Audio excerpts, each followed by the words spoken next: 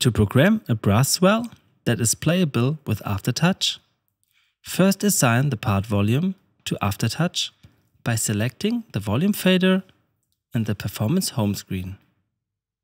Press Ctrl Assign and any key with Aftertouch until the assignment is done. Change the ratio to +22 and adjust the volume curve with parameter 1.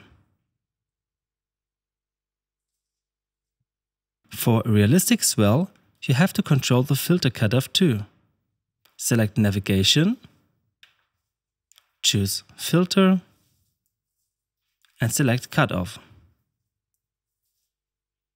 Press Ctrl Assign and any key with Aftertouch until the assignment is done.